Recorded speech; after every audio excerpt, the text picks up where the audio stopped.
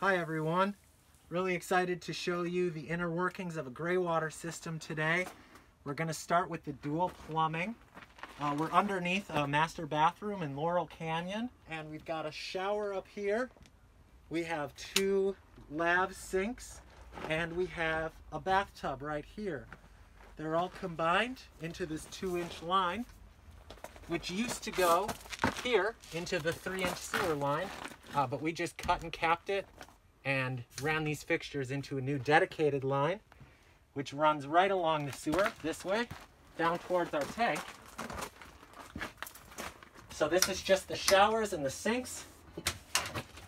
Comes into our diverter right here. This is what the switch controls.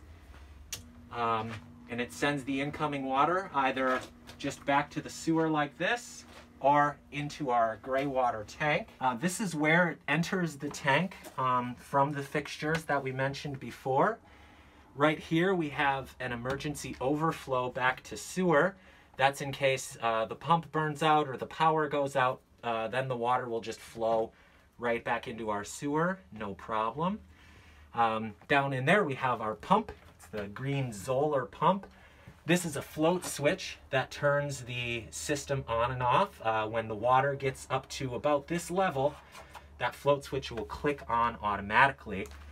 And we also have a vent here. That's so that when the water is pumping out, it doesn't create a vacuum inside the tank. It lets air in to fill that space. One more really cool feature that's unique to this system is that all of the irrigation is downhill. This pump only needs to click on for a second, and then we can turn the pump back off and the water continues to siphon because all of the irrigation is downhill. So for our next step, we'll go out and take a look at what that looks like in the landscape.